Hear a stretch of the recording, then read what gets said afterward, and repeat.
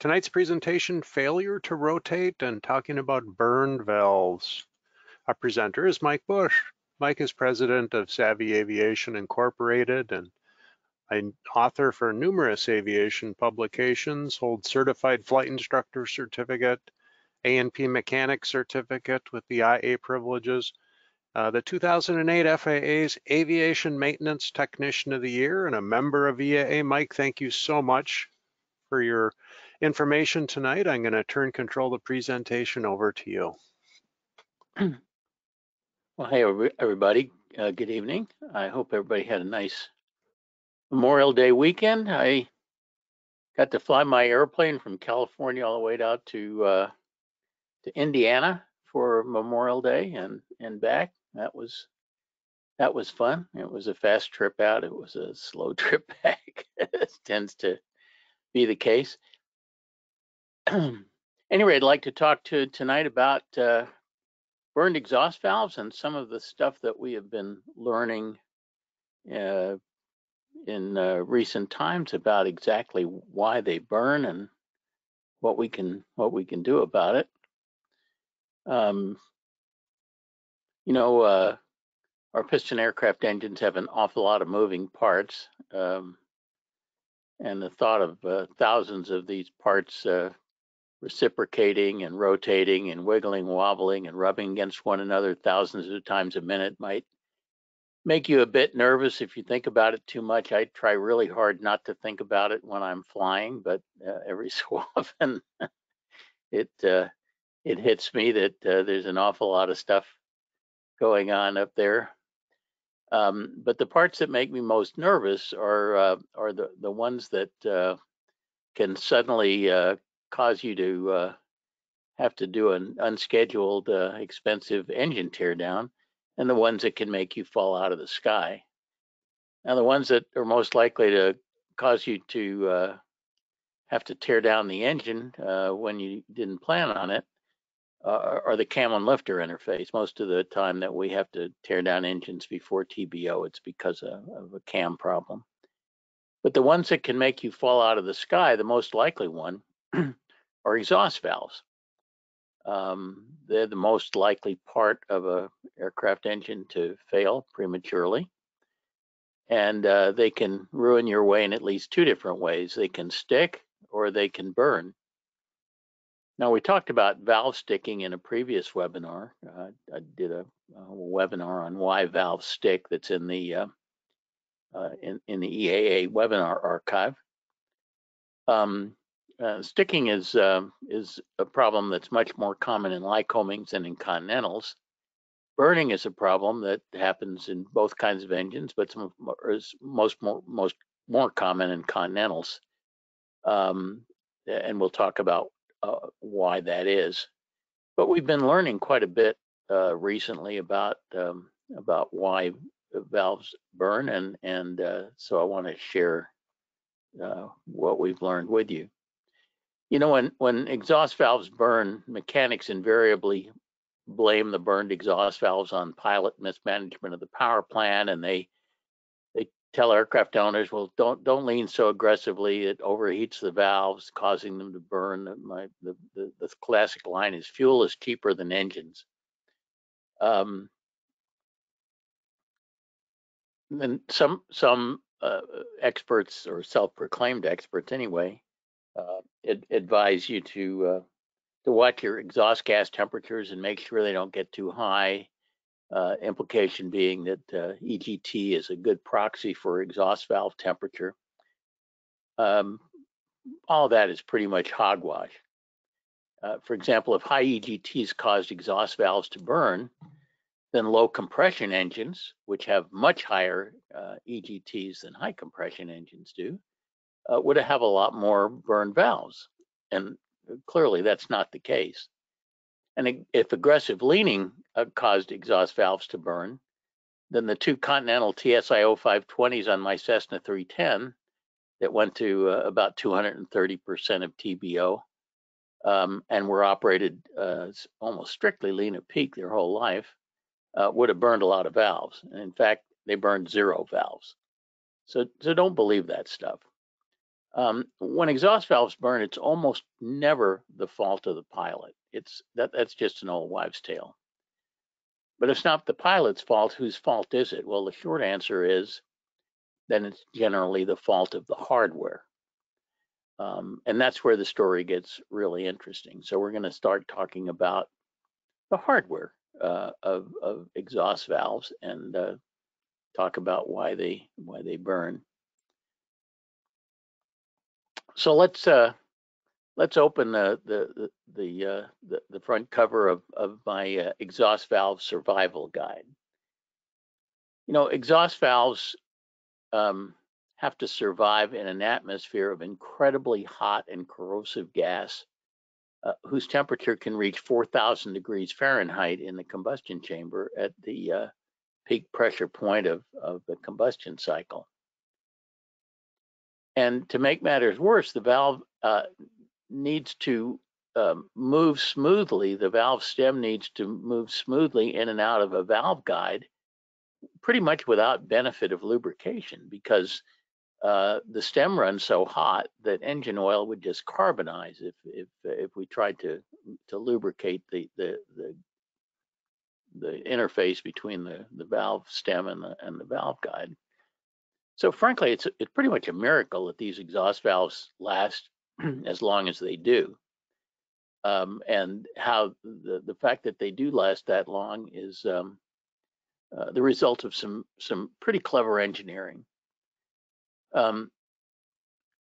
Key to the survival of exhaust valves is the valve's ability to shed all this intolerable heat by transferring it from the valve to the cylinder head, which acts as a giant heat sink for the valve. Because no valve can withstand the 4,000 degree temperatures. So the valve needs to have a cooling strategy that causes it not to heat up to 4,000 degrees, but to pass that heat on to the cylinder head, which is a very large piece of thermal mass, and it's covered with cooling fins that are very effective at transferring the heat into to the air that's cooling the engine. So there are two ways that an exhaust valve can transfer its heat to the cylinder head. It can do it via contact between the head of the valve and the valve seat. Of course, it can only do that when the valve is closed and it's in contact with the seat, but the valve is closed about 2/3 of the time. It also can transfer its heat to the cylinder head through contact between the valve stem and the valve guide. And of course, that interface is constantly there. Now, Continental and Lycoming employ subtly different construction and heat sinking strategies for their exhaust valves. And the fact that they do employ different strategies explains why Lycoming valves stick more and burn less, and Continental valves stick less and burn more. Continental valves they're solid, but they're made of a very exotic nickel chromium superalloy called mnemonic. That is, it's actually a close relative to Inconel, and it's known for its very high temperature characteristics. Can stand a lot of heat. Lycoming valves, on the other hand, are made of less exotic alloys, basically kinds of stainless steel. But they have hollow stems that are partially filled with metallic sodium. Now, metallic sodium is an interesting substance in that it, at room temperature, it has the roughly the consistency of toothpaste, but it has an unusually low melting point, just 208 degrees Fahrenheit, so less than the boiling point of water, and it has very high boiling. The metallic sodium has a very high boiling point, over 1,600 degrees Fahrenheit, and it has extremely good thermal conductivity. So this metallic sodium that's inside of the hollow stems of Lycoming exhaust valves liquefies as the valve starts to heat up, and then sloshes back and forth inside the hollow valve stem to transfer heat from the head into the stem. So it changes the entire temperature profile of the valve compared to whether it would compared to if it would be if it were a solid stem valve like the Continentals. And this heat map kind of compares the Continental solid stem valve temperatures with the sodium-filled Lycoming valve temperatures. And as you can see, the Continental sheds more than 80% of its heat through the interface between the face of the valve and the seat, and less than 20% through the stem to guide interface. Whereas Lycoming, because it conducts heat from the face of the valve to the stem, transfers a lot more through the stem. In fact, it's about 50-50 between heat transfer to the valve seat and heat transfer to the valve guide. And the edges of the valve tend to be cooler in Lycomings and Continentals because of this difference of heat transfer. So that's why in Lycomings, having a close tolerance fit between the stem and the guide is very, very important to the survival of the valves, and why Lycoming is very obsessive about checking the clearance between the valve and the guide with the service bullet 388C that calls for doing a wobble test every 400 hours or 1,000 hours, depending on what kind of valves and guides are installed, to make sure that the guide is not excessively worn, and also to make sure that there's not excessive deposit buildup inside between the valve stem and the guide that can cause sticking. But half of the heat load on that valve is transferred between the stem and the guide, and so having a good interface there between the stem and the guide, a good close tolerance fit, is very important on Lycomings. On the other hand, Continental valves can usually cope pretty well with sloppy fitting valve guides, as long as the head of the valve is making a firm leak-free contact with the seat throughout its entire 360-degree circumference when the valve is closed, because Continentals shed 80% of their heat through that interface with the seat, and only about 20% through the guide. So they're built differently, and they have different characteristics in terms of what causes them to burn. So let's talk about threats to exhaust valve survival.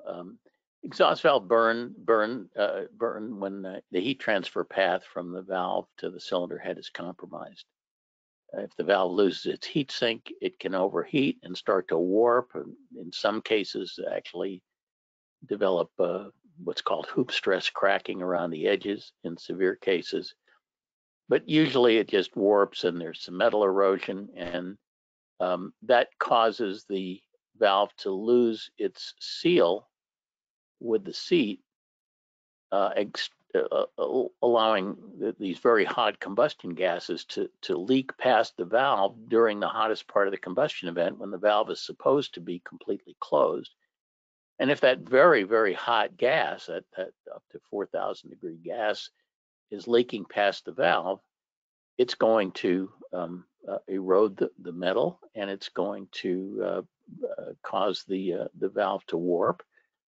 And once that happens, that makes the leak worse.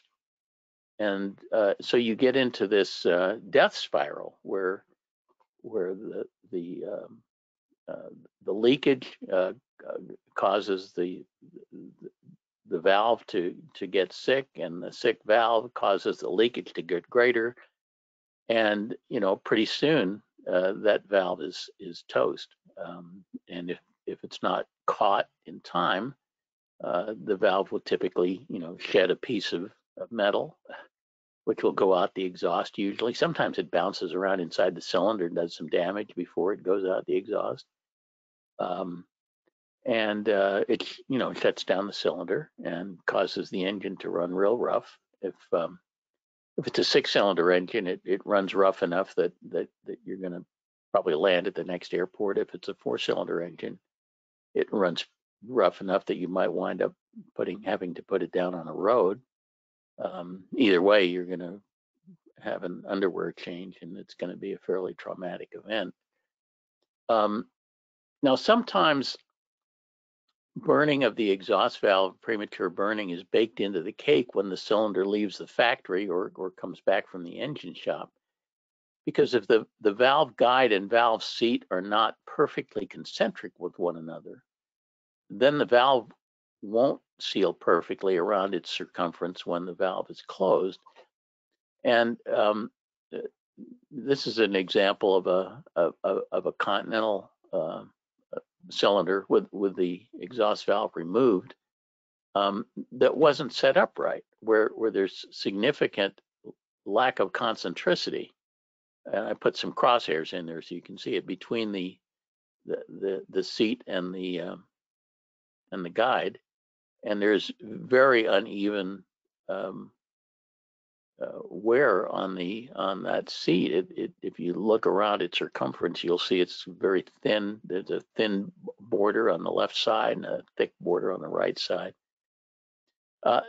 And it turns out that during the 90s, there was a period of years when the Continental factory changed its process. The traditional thing that you do when you manufacture a cylinder is to press fit the guides into the head.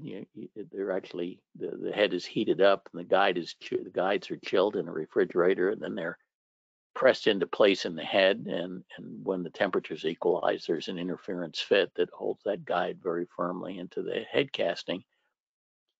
And then subsequently, the guide is reamed with a tool that references to the seat and makes sure that the guide and the seat are perfectly concentric with one another.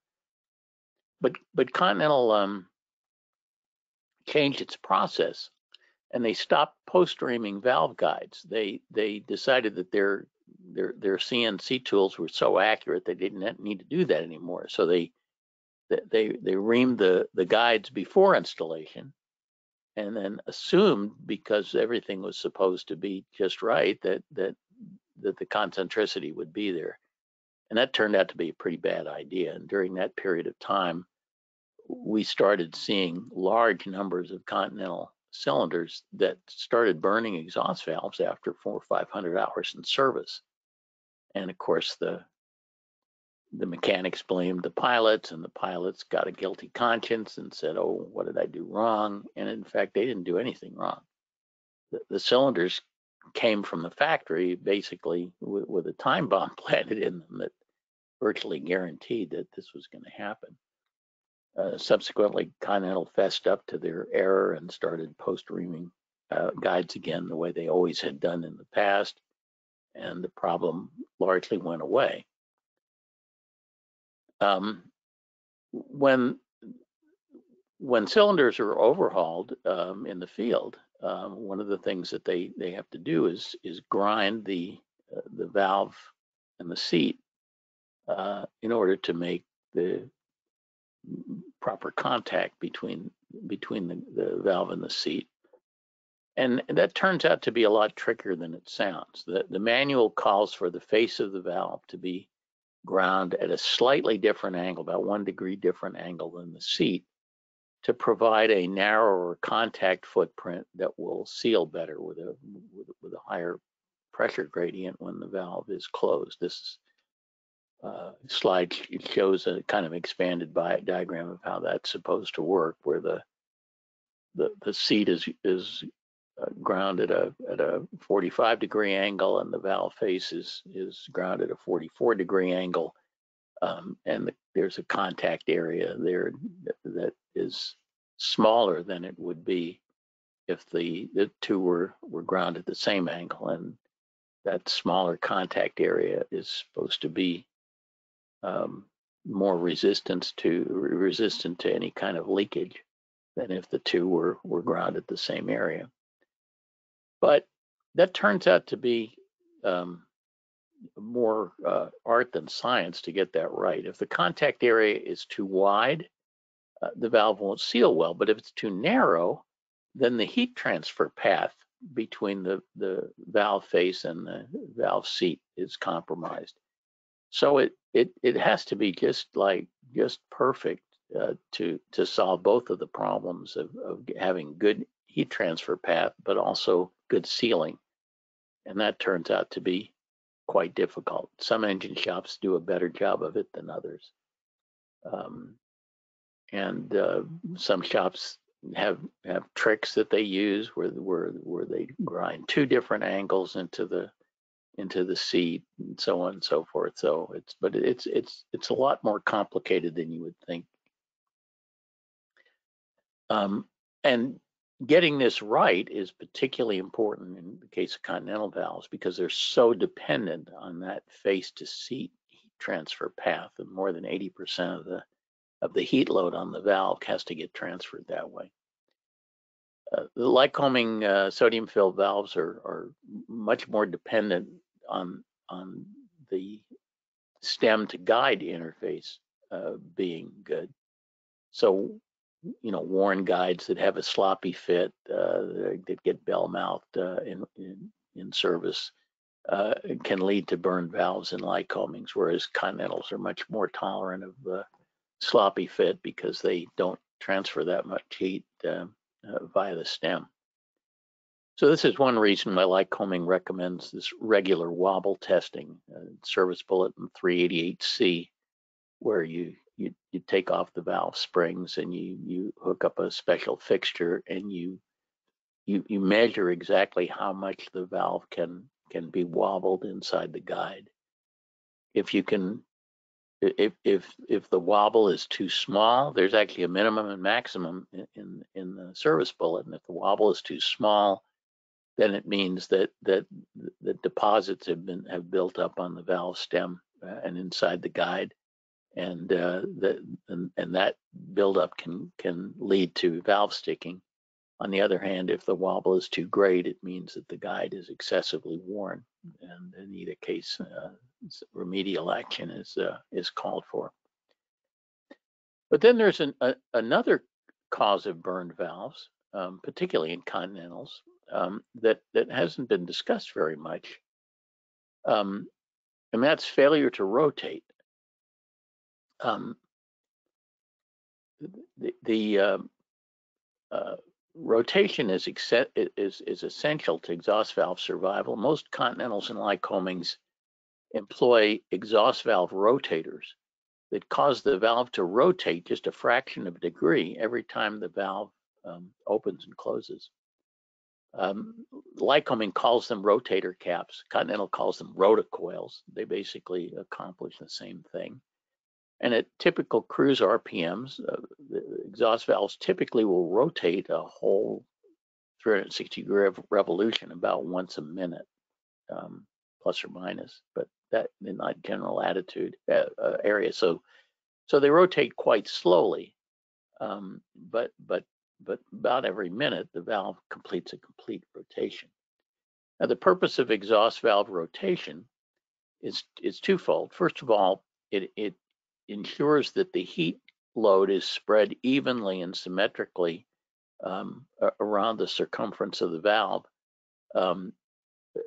instead of one part of the valve always being in a hot part of the combustion chamber, another part of the valve being in a cooler part of the combustion chamber. So it gives each part of the valve's face circumference equal opportunity to face the heat. And secondly, it helps prevent the formation of deposits on the valve seat that can prevent good sealing between the valve and the seat. The rotating action tends to scrub the valve seat clean of deposits, and it reduces doesn't eliminate completely, but it reduces the formation of these deposits of exhaust deposits on the valve seat. So in recent years, we've been finding an increasing number of burned valves that we have traced to failure of the rotator, particularly in Continental engines. And a lot of the research on this has been done by a colleague of mine named Dave Pasquale, who runs a shop called Pasquale Aviation, Pottstown, Pennsylvania. And he's done a lot of research on this, has taken a lot of, and a number of the photos that I'm using in this presentation came from Dave. But Dave is the master of the borescope and has detected a lot of these problems, and so we're quite indebted to Dave's work in terms of discovering this.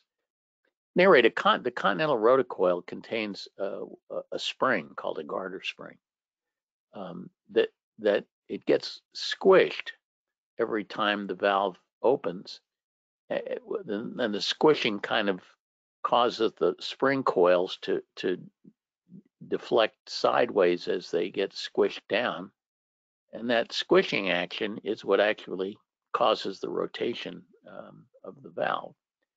Unfortunately, that same squishing action also causes the spring to wear where it's in contact with the case of the rotocoil. And here's a better picture of it. But the top spring is one that's new, and the bottom spring is one that's been in service for a while, and you can see that flat spotting that occurs on the spring when it wears. And once it wears enough, the rotocoil stops working, stops rotating. And once that happens, it doesn't take long for the non-rotating valve to develop a hot spot and eventually start to burn. And if it's not caught, it will burn beyond salvation, and the cylinder will have to come off and get sent out for revalving. Why are we seeing this more often than we used to? Well, we're not totally sure about that, but we've got kind of a theory, because it turns out that the Continental's vendor for these rotocoils, which is called, it used to be TRW, the company's now called Federal Mogul, the same company was acquired. But they made some subtle changes to the rotocoil that seems to have adversely affected its longevity. And it turns out that there was a part number change. The older one, which was part number 629117, used a larger diameter garter spring, but the current rotocoil, which is part number 652112 for you geeks, uses a smaller diameter garter spring that seems to not last as long. And I don't know why they made that change, but and there wasn't very much publicity associated with it. But it seems that the newer ones stop working more sooner than the older ones did. The good news is it's pretty easy to detect exhaust valves that have stopped rotating by inspecting them with a borescope. And if you inspect them with a borescope often enough, you can catch them early. And if you catch them early, you can solve the problem simply by replacing the rotator and lapping the valve in place, and you'll not have to take the cylinder off. So just to illustrate that, here's here's a series of photos of continental exhaust valves. And the ones marked A and B are the way we want them to look. You can see that they have a nice symmetrical, kind of a bullseye looking pattern of exhaust deposits. And it's the symmetry that tells us that the valve has equal heating all around the circumference of the valve. The difference between A and B is that in the case of A, the pilot operated the engine pretty lean, probably lean a peak. In the case of B, he operated it probably rich a peak, so there are a lot more deposits. But it's not the color of the deposits or anything like that we're interested in, it's the symmetry. And both of those are nice symmetrical patterns, and both of those valves look very good. Then when you get to exhaust valve C, you can see that it's not nearly as symmetrical. It's not in real bad shape yet, but it's very suspicious, and it looks like it very well may have stopped rotating, or at least maybe it's rotating intermittently or something like that. But you aren't seeing that clear symmetrical bullseye pattern on C anymore. Then when you get to D and E, that it's very clear that those valves are in trouble. D is probably still a good candidate for lapping in place. E looks like it's pretty badly burned, and the cylinder might need to come off. So we want to bore scope the cylinders regularly, looking for this pattern, looking for the symmetry. And when we start to see it degrading, that's the time that we ought to do something about it, because we probably can save the valve rather than having to pull the cylinder and have it revalved, which is an expensive proposition and also somewhat risky, because anytime we remove and reinstall a cylinder, we run some risk of a problem and some catastrophic failures. And once the valve starts rotating again, it's very dramatic how quickly it can heal itself. Here's an amazing picture that I got from a friend of mine, Dr. Gary Silver, MD, who's an A&P mechanic and flies a Cessna 421 that he maintains himself.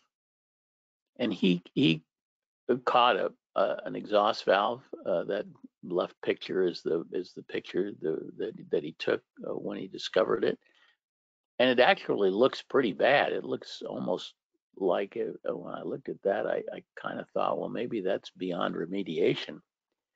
But he lapped the valve in place. He replaced the rotocoil.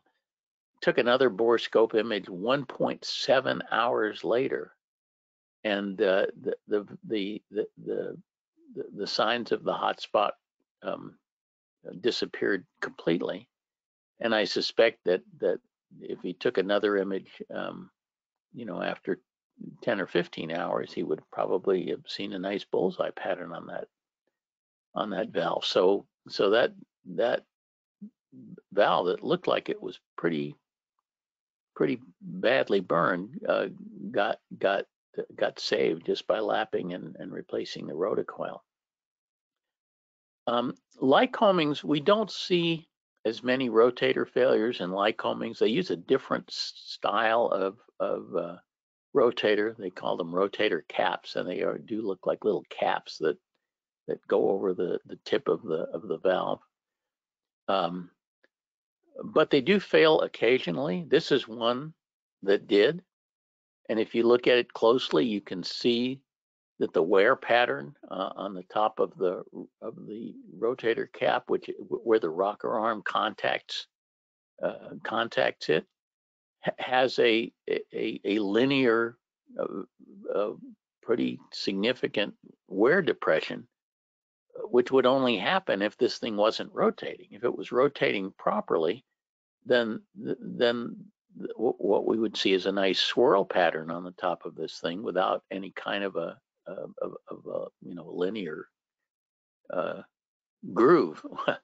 But in this case, it stopped rotating, and it obviously had not been rotating for a while because the rocker had worn a linear groove in the across the top of the rotator cap where it came in where the foot of the rocker comes in contact with the rotator. So this one failed, and the valve had started burning. And after lapping and a new rotator cap was put on, this was one that Dave's shop did. A subsequent borescope image showed that the burn spot had resolved, and again, my guess is that the subsequent image would show kind of the restoration of that nice bullseye pattern that we like to see, that kind of reinforces the notion that the valve has a nice symmetrical heat pattern to it. So just to kind of wrap up before we do some Q&A, some takeaways from this presentation: burn valves aren't your fault. Don't beat yourself up over them. They're almost always some kind of a hardware problem. They can be the way the cylinder was set up in the first place. They can be a rotator failure, but they're very seldom the fault of the way the pilot is operating the engine, contrary to popular belief. If you borescope the cylinders frequently, at least every 100 hours, if you could do it every 50 hours, like every oil change, that would be wonderful. But at least every 100 hours, you can catch valve issues early and avoid the need for cylinder removal by lapping the valve in place rather than pulling the cylinder and changing the valve out. The borescope will show whether the valve is a viable candidate for lapping, how far gone it is. If you do lap the valve, always replace the rotator. The rotators are cheap, and you should just replace them on general principles, particularly the Continental ones, because lately they seem to have a somewhat limited useful life to them. And then a follow-up borescope inspection 10 or 25 hours later, after you've done the lapping and the rotator replacement, will hopefully confirm that you dodged the bullet and that the valve is now looking nice and healthy under the borescope. Pulling the cylinder should always be the last resort. We don't like to pull cylinders unless it's absolutely necessary. And with that, Tim, why don't we open it up for some Q&A? Okay, Mike, thank you for that presentation. That was awesome. Great graphics and very, very nicely done. Very riveting presentation. Let's start with Michael. He's wondering about, and a couple people have asked this, about the Superior Millennium cylinders. Do they display the same exhaust valve traits as the OEM manufacturers, Continental or Lycoming? Yeah, pretty much identical, really. I will say that back in the 90s, when Continental was having all of those problems because they stopped post-reaming their valve guides, the Superior cylinders weren't having that problem because Superior was making them the same old way that they always used to with post-ream guides. But I believe that Superior and Continental use the same vendor, Federal Mogul, for the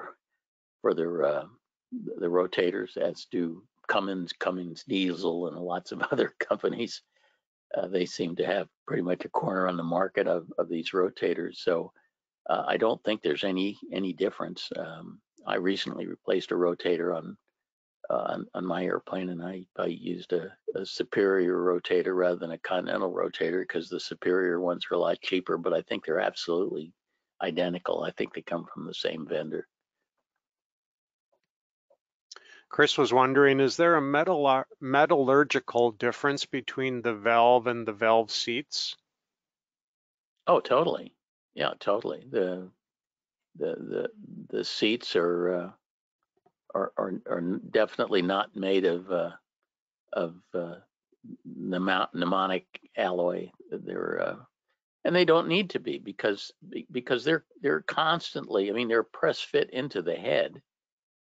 So they have the world's best heat sink. The seat never gets that hot. I mean, I wouldn't want to touch one or anything while the engine was operating, but they don't get it up into the temperature range that the exhaust valve does. The exhaust valve, I mean, it goes under its maximum heat stress when the valve is open, and it's lost that very important heat sink, and all of this hot stuff is going past it. So that's when the exhaust valve really, is under tremendous heat stress, and of course the seat never has that happen. It's always well heat sinked.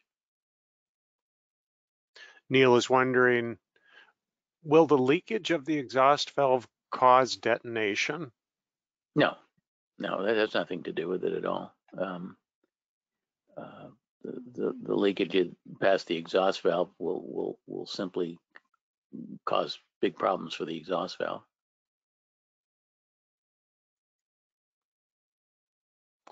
And Gary says, you've been focused on the exhaust valves. Aren't the intake valves subjected to the same stresses? No, if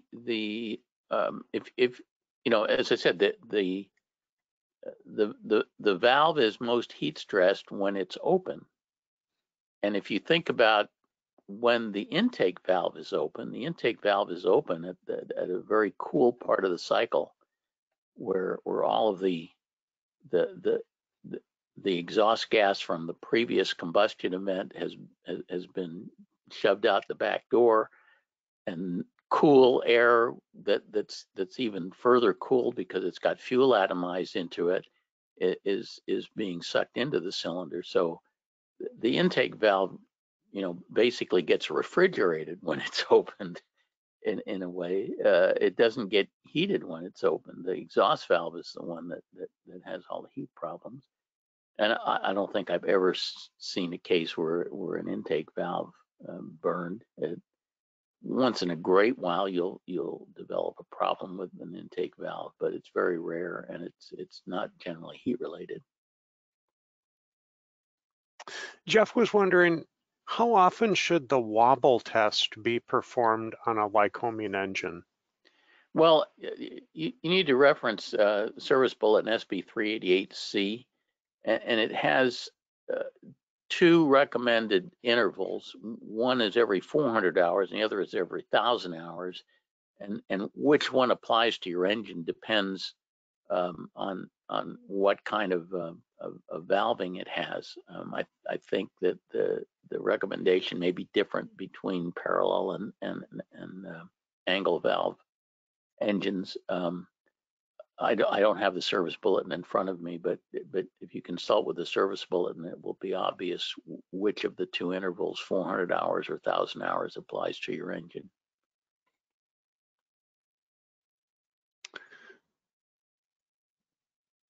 Merrick was wondering, does the seat also wear or just the valve? Well,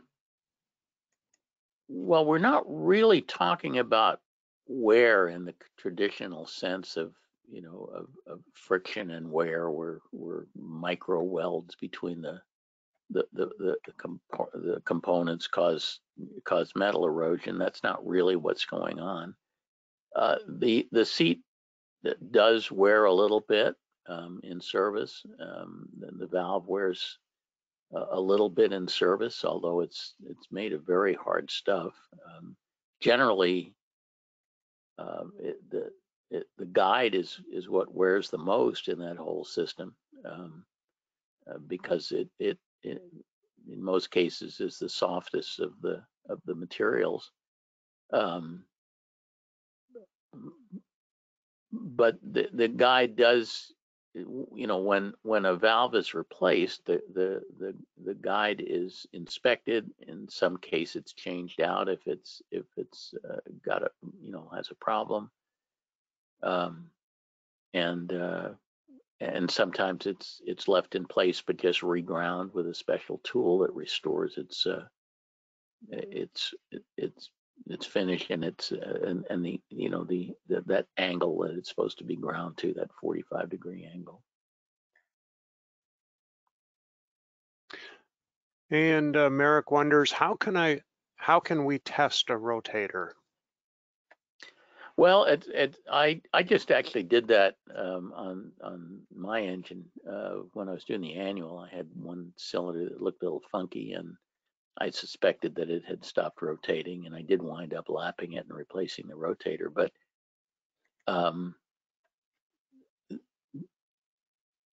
there's a couple of ways of doing it. One is maybe the simplest way is to take the rocker cover off. So you're exposing the valve train, and get out a Sharpie and put a mark on the rotator, a reference mark. And then you have two choices. You can either put the rocker cover back on and then go run the engine for a while and then take the rocker cover off and see if it moved. Or you can do what I did, which is to simply get a rubber mallet and beat on the rocker to open and close the valve just a tiny bit, a bunch of times. And if the rotator is working, every time you hit it with a mallet, it will rotate a tiny little bit. Hard to see because it's a tiny fraction of a degree. But if you strike it with the mallet, 40 or 50 times, you should see some rotation. So you can do it that way, or you can actually run the engine and then pull the rocker cover again and see if the mark that you made has rotated. But those are the best ways to do it. Anders is wondering, do rotators have an expected life limit? Not that anybody's published. I suppose somebody could say, well, TBO or something. I don't know. But like I said, we very seldom used to see them fail, and we're seeing them fail a lot more often now.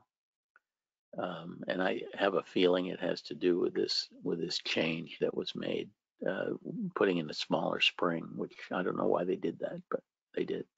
A few people were wondering approximately like what date that happened. I don't know exactly.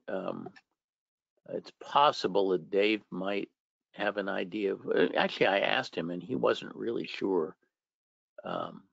But I wonder if there's some good way of researching that. I wish I knew when they made that change. I really don't know. Ron is asking, during the leak down test, if I hear any air flow through the exhaust pipe, should I lap the valve? And secondly, when I lap the valve, should I lap the intake also? Well, if you're doing a leak down test, or what most people call a compression test, leak down test is actually a better word for it. And you hear air coming out the exhaust valve. The first thing to do probably is kind of what I was just talking about, which is to take the rocker cover off and with the cylinder pressurized, hit the rocker with a mallet a couple of times to joggle the valve and see if you can get it to seal a little bit better. It's called staking the valve. I don't know where that terminology came from, but that's what everybody calls it. And if you can't get the leakage to stop and the compression to come up by doing that,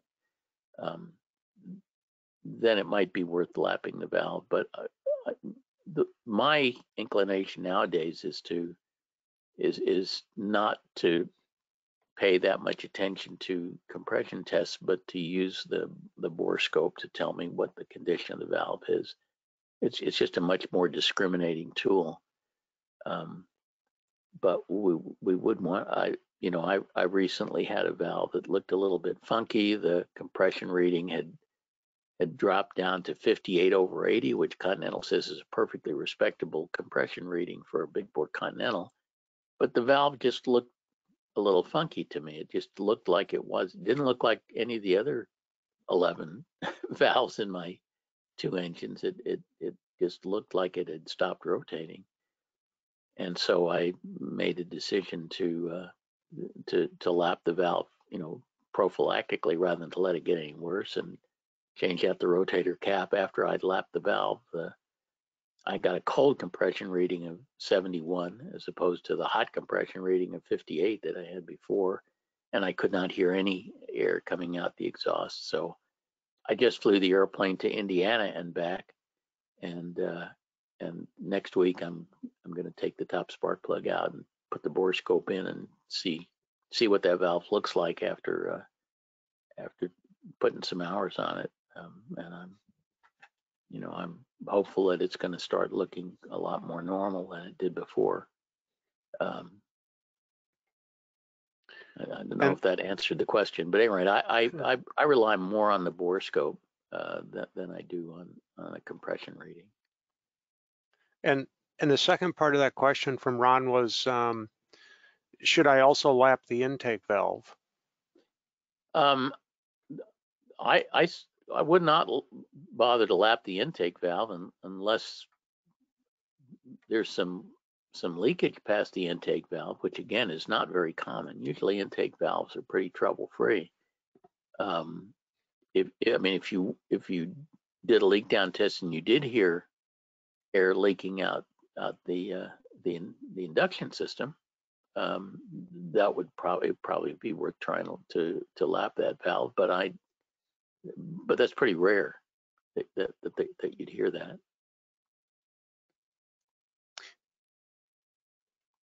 And Jeff was wondering, what does lapping the valve do? Is it cleaning deposits off the head and the valve stem? Well, it's actually grinding the metal a little bit. It's basically the lapping compound is a heavy grease into which abrasive particles have been mixed, and it basically is designed to restore the good contact between the valve and the seat, without having to remove them and putting them on a grinding machine, but to do it in place. And if the valve is not in too bad shape, then it will work. If the valve is in real bad shape, then nothing short of taking it out and grinding it will restore it. But that's why we try to make an assessment with the bore scope, whether the valve is salvageable or whether the cylinder really needs to come off. But my attitude towards it is, what do you have to lose by lapping the valve? If you lap it and you fly 10 hours and it still looks sick, you always have the option to pull a cylinder. So and lapping it is such a simple, non-invasive, quick procedure. Somebody who's experienced can, knock off a lapping exhaust valve in an hour or so. That it's, to my way of thinking, it's always worth trying that first before getting into something more invasive that involves cylinder removal. Tom was wondering, is it best to bore scope the exhaust valve with the valves closed or open? Both. When we bore scope, we run the proper round and put the valve through its entire cycle.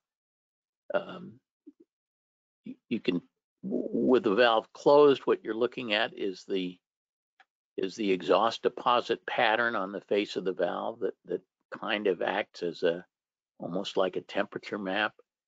But with the valve open, you can actually see, if you have a really good bore scope, and a really good bore scope only costs about $250, so there's no excuse not to have a really good bore scope nowadays. But you can actually see, you should be able to see the contact line around the valve, and that should be a nice unbroken contact line. And if there are areas where the contact line disappears, then you know that the valve isn't making good contact in some part of it. But I've got a video on YouTube that I did while I was doing this valve lapping recently during my annual inspection, and it's got some very stunningly high resolution borescope images that I took, both stills and movies, that will give you an idea of just how much detail you can see with a good borescope. But it's really pretty amazing what you can see with a good HD borescope. Stephen wonders, can you recommend a borescope for an aircraft owner? I thought you'd never ask. Of course. The borescope that I use and that I recommend now is the Vividia, V-I-V-I-D-I-A, V-I-V-I-D-I-A, yeah, that's right, model VA400L, as in Lima. I recommend ordering it directly from the manufacturer, which is Oasis Scientific. They have a store on a web store, and make sure that you're ordering the high definition version, and make sure it has the L suffix, which denotes that it has a locking feature on the plunger that varies the viewing angle of the camera, because for some reason that locking feature always used to be standard, and then they stopped, they took it off, and everybody complained bitterly, and so they added it back if you order it with an L suffix. So you definitely want to order it that way. But VA400L from Oasis Scientific, just a spectacularly good borescope for $250. Grover is wondering, can engine data analysis find rotator problems? That is a wonderful question to which I do not know the answer, because we have for the last year or so, we've deployed a very sophisticated machine learning based failing exhaust valve detection system, which seems to have a pretty good track record of detecting exhaust valves that are potentially in failure. It's a screening test. It's not a diagnostic test. It only tells you that you have a higher than normal probability of failure.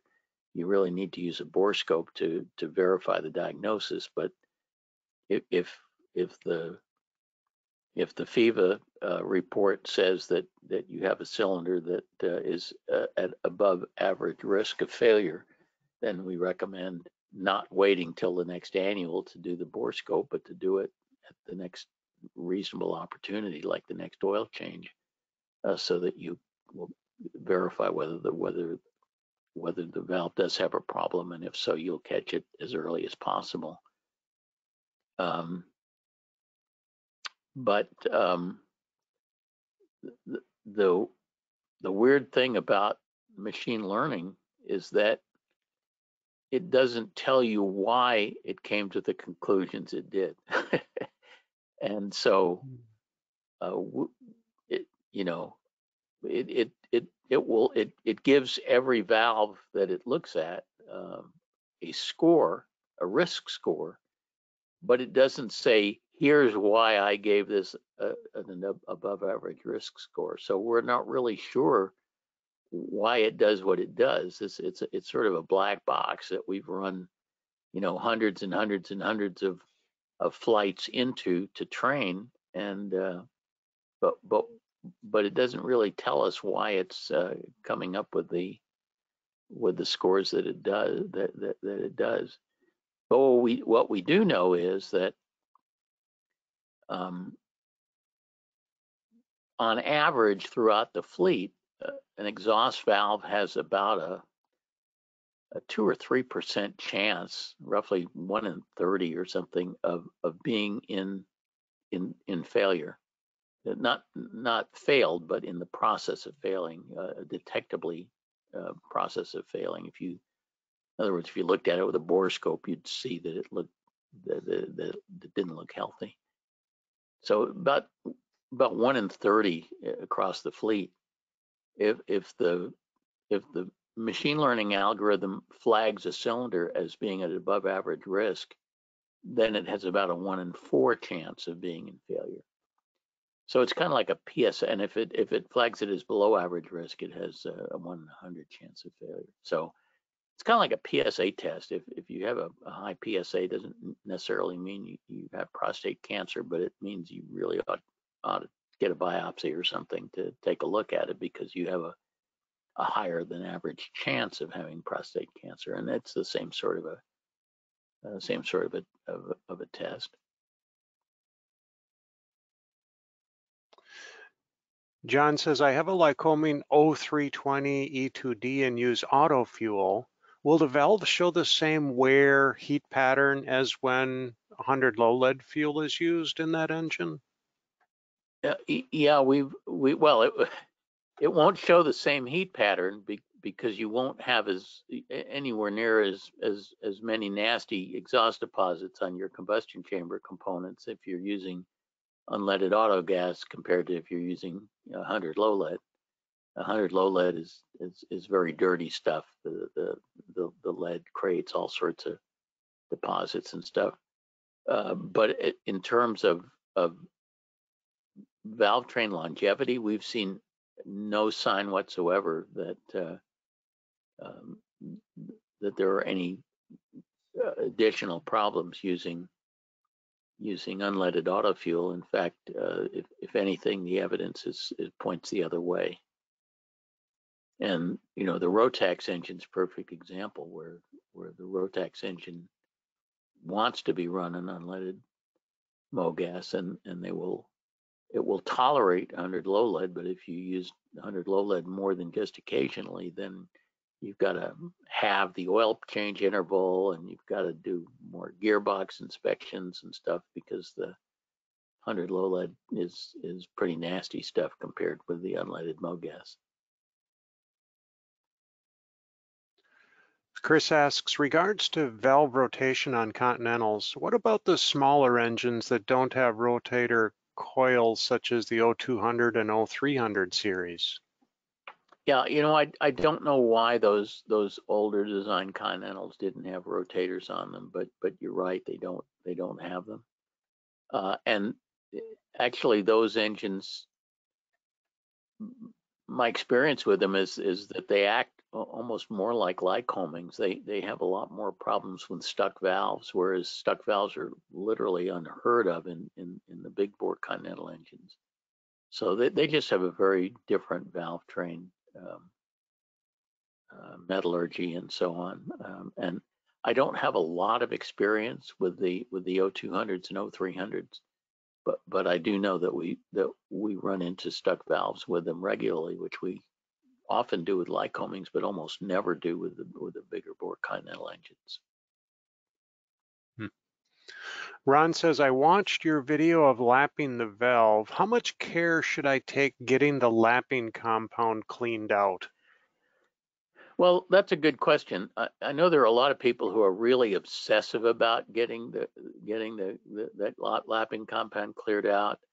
My own feeling is it's not terribly important. The lapping compound consists of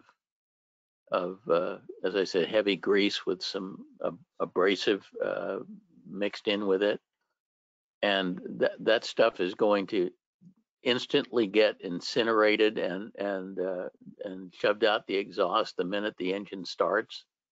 And as long as you take enough care not to spatter it all over the place and get it on the cylinder barrel, which using the technique that I showed in the video with the bent swab applicators, it would be very hard to do that.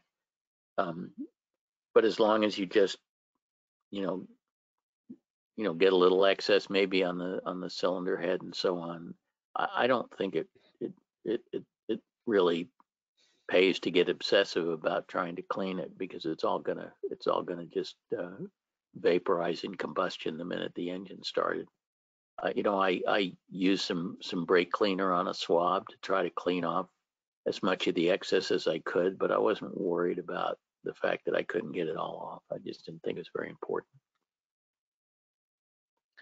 Michael says, so the lead doesn't do anything for helping sealing of the valves? Is it an old wives' tale? It's a total old wives' tale. It's just I hear it so often that somehow or other lead is needed to lubricate the valves. You know, that just isn't true. All the lead does is contribute to sticking valves. As far as we can tell it. I mean, it's very good octane booster, which means that it's very effective at inhibiting detonation, which is particularly important in high compression engines. But everything else about it is bad, and I think we're going to have a lot less maintenance issues once we get off of this 100 low lead stuff and onto unleaded fuel. So I'll be happy to see that happen. Of course, I fly a turbocharged airplane, so I can't use MoGas. I can't use 94 UL. I really need 100 octane fuel. But once 100 octane drop-in replacement fuel like the GAMI product or something becomes available, I will be the very first on my block to be using it in my airplane. Robert's wondering, can you recommend a valve spring compressor? He says, I can't lap the valve if you don't have a valve string compressor tool, and I need to lap the valve on a Baron. Yeah, you know, there's some specially designed for aircraft engine valve spring compressors. And when I was in need of one during this annual inspection, because I decided I was going to lap the valve and change the rotator, all of them were back ordered for indeterminate periods of time. Aircraft Tool Supply was out of theirs and stuff, and I wound up buying an automotive one, and it seemed to work fine. It was probably a little less elegant than the purpose-made Aviation one, but I just bought an automotive valve spring compressor off of Amazon, and it had a bunch of adjustments you could make to it, and I kind of adjusted it in a way that worked fine on my aircraft engine. But Aircraft Tool Supply makes what looks like a very nice compressor. It's just that they were out of stock on them at the time I needed one. Kurt says, if an owner found one bad rotator, should it be wise to replace the rotators on the other cylinders also? You know, it depends on your maintenance philosophy. I'm an avowed maintenance minimalist that believes in doing things on condition, and because it's so easy to check with a bore scope, my inclination would be to only change the rotators on valves that look like they've stopped rotating. But you know, there's a whole different maintenance philosophy that's much more maximalist, that says, well, let's do them all. You know, that's the same philosophy as when mechanics who find, you know, one low compression cylinder and talk the owner into doing a top overhaul and saying, well, you know, this one's gone, so the other ones are probably going to follow soon, which is totally not true in my experience. In my experience, a six-cylinder engine is six one-cylinder engines, you know, flying in loose formation with one another, and what happens to one has nothing to do with what's going to happen to the others. But that's just a matter of philosophy. My philosophy is change the ones that are demonstrably ill. Drew said you said rotators are cheap. Is that like $1, $10, or $100 each? Oh, I'm trying to remember, but the number that's popping into my head is about $25 for a Superior rotator, rotocoil for Continental engine. Don't hold me to that, but that's the order of magnitude. I think the you bought it from Continental, it was probably $50. But it's, if in I always think in terms of basic airplane units, which are $1,000 each. So this is a small fraction of a basic airplane unit. It's not expensive. Uh, I don't think that way with my Challenger, Mike. No, okay. Well, Yeah, fair a enough. little different sort of Fair flying. enough. Maybe your Yeah, basic airplane unit's $100 for that. yeah, that $20 bill. Okay, anyways, David says, if the borescope burn color looks iffy, should you have the spring replaced also or wait? Um, I didn't replace the spring, and unless there's some evidence that stuff up in the rocker area is getting hot. If there's exhaust stains in there, if there's a lot of carbon in there when you take the rocker cover off or something, then conceivably you might want to think about replacing the valve springs. But valve springs don't wear out really when they go bad. It's usually because a bunch of exhaust got up into the rocker area because the guide got real sloppy and allowing exhaust to get up there. And usually that leaves a lot of telltale carbon and stuff up there. So again, being a maintenance minimalist who tends to only change stuff when there's a good reason to do it, I wouldn't do it unless I saw some evidence that might lead me to believe that the valve springs were getting cooked. John says, is it okay to use upper cylinder lubricant? And maybe this other question by Andre goes with it. Do you have any opinions of using Alcor TCP fuel treatment when running under low lead in like Cummins or Continental? Well, I'm not sure what upper cylinder lubricant is.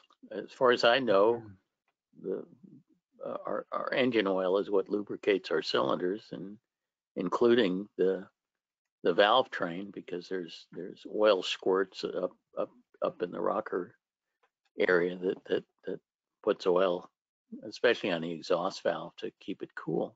It doesn't really lubricate very much, but at least it's used as a coolant.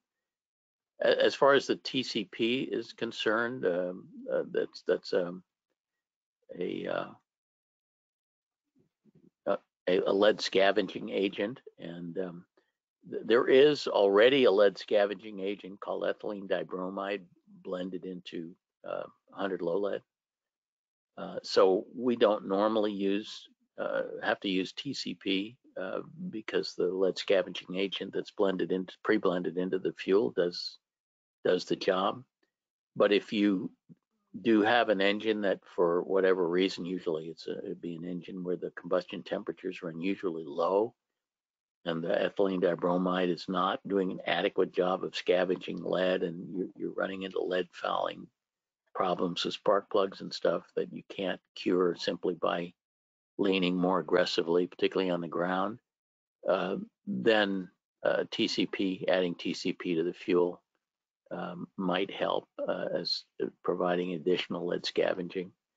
The only caution I would give you is that the TCP is pretty toxic, so be careful about using it. Don't let it splash on yourself or anything. And if you're carrying TCP in the airplane, if you're carrying it in the cabin, you might want to seal it up in a Ziploc bag or something so that there's no likelihood that it's going to leak.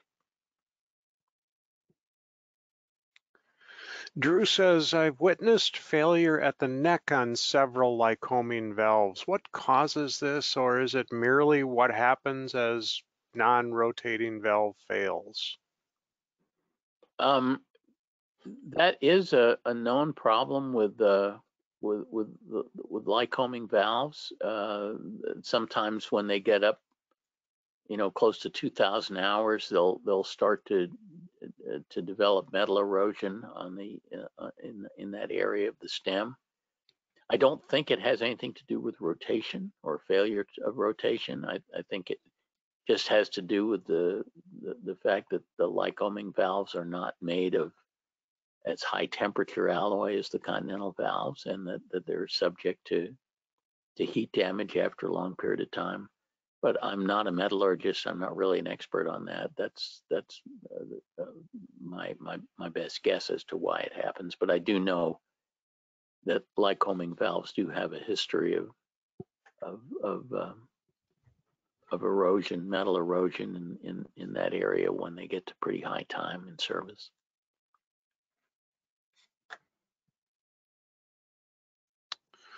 Alan wonders, what software do you use with your borescope, the AV400? Oh, well, if you plug it into a laptop, it'll basically work with any kind of camera software because it's just a USB camera.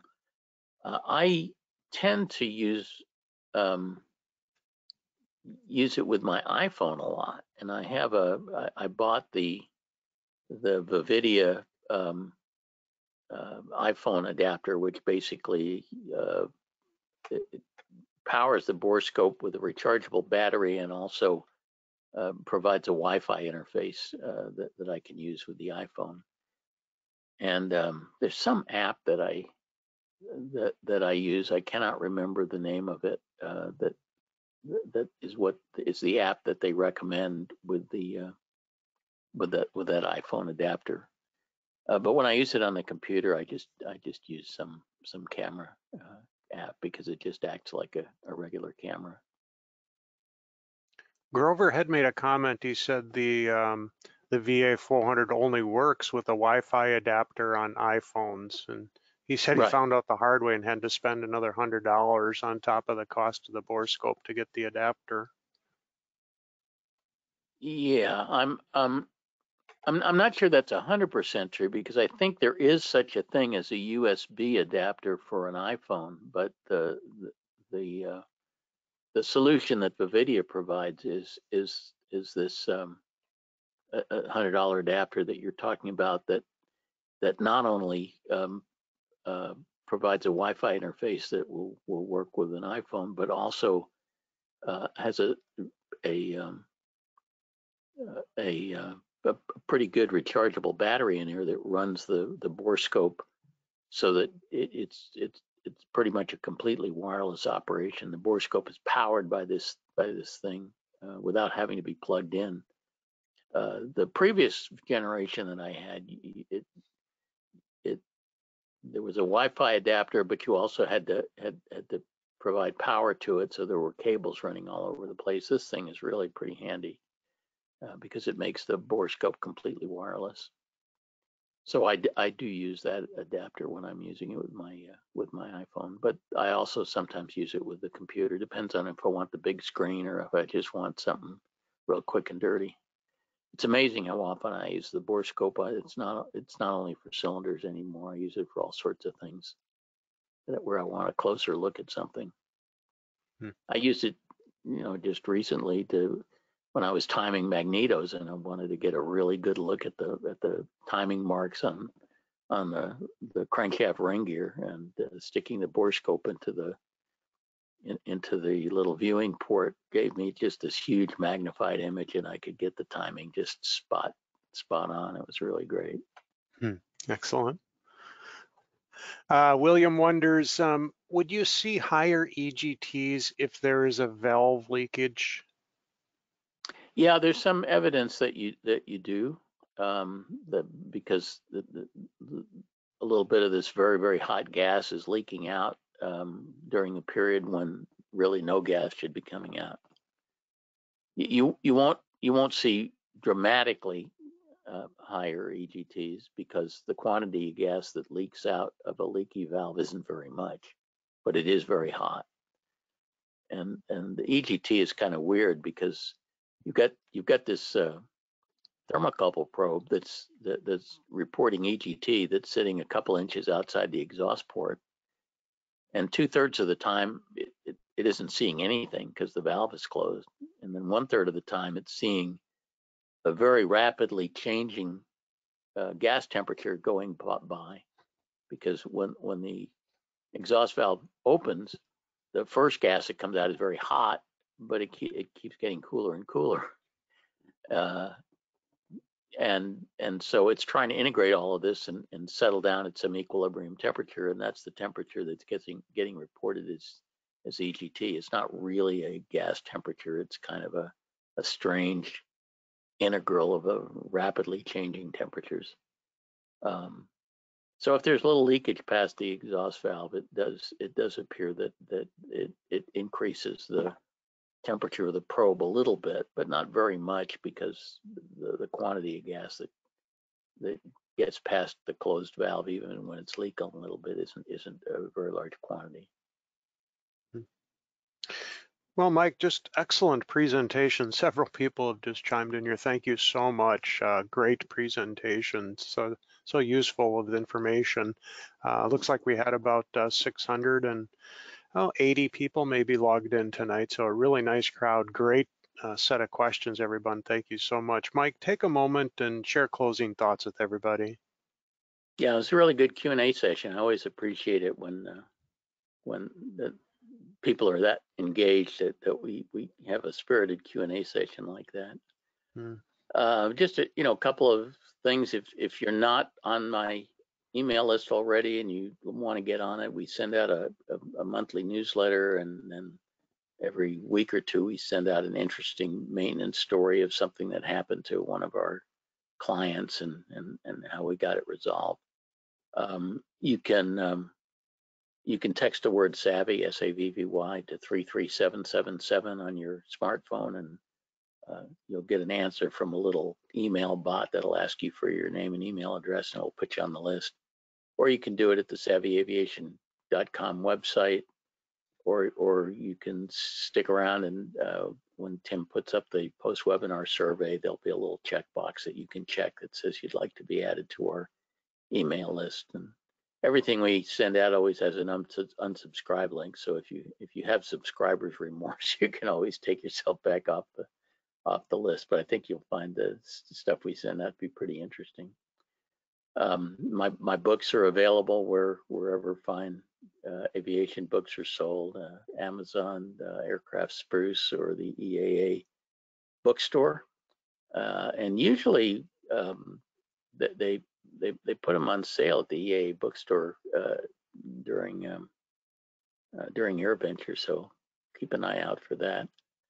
We've got a podcast that I do along with my colleagues, Paul Newen and Colleen Sterling, that is a once-a-month podcast. It's basically kind of a call-in show where we take the questions from aircraft owners about all kinds of maintenance topics, and try to provide good answers and have a lot of fun in the process. It's kind of modeled after the old Car Talk program on NPR, but this is an aviation version of it. So you can listen to it wherever you get your podcasts, Spotify or Apple Podcasts or whatever. And if you want to submit a question to the show and be part of the show, you can send your question to podcasts@aopa.org. Ian Twombly is our producer, and if he likes your question, he'll set you up to participate during our next recording session. That's usually about the middle of the month, and the final product is always released on the first of every month. Upcoming webinars. The July webinar is called TBO 5000. We'll talk about how we helped a flying club take its Skyhawk engine. They came to us when it was approaching 2,000 hours and said, "What should we do?" And we said, "Well, how's it running?" And they said, "Fine." And we said, "Keep on trucking, and we'll try to help you take it as far as you can take it." and they wound up getting it to about 5,000 hours before they replaced it with a factory rebuilt engine. So we'll talk a little bit about how that happened. Well, in August, I have a webinar called Annual Disaster, where I'm going to talk about a really, really, really terrible experience that a very sophisticated aircraft owner had with a shop that he had not used before. And there's, I think, a lot of lessons learned from that one. This is why I'm going to do it. And then in September, the webinar will be a little bit different. It'll be called What Price Speed?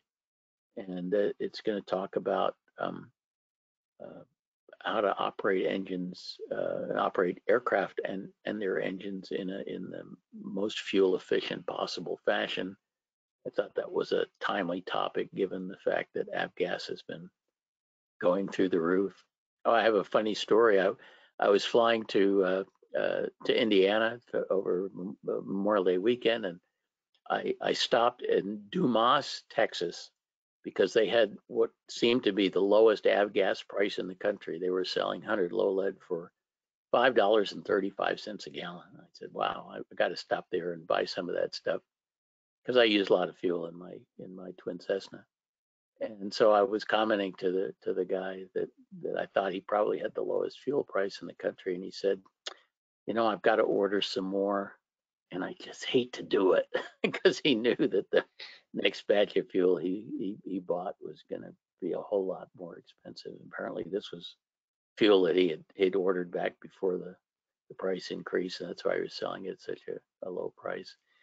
But at any rate, so that's all I have, and I hope to see all of you next month.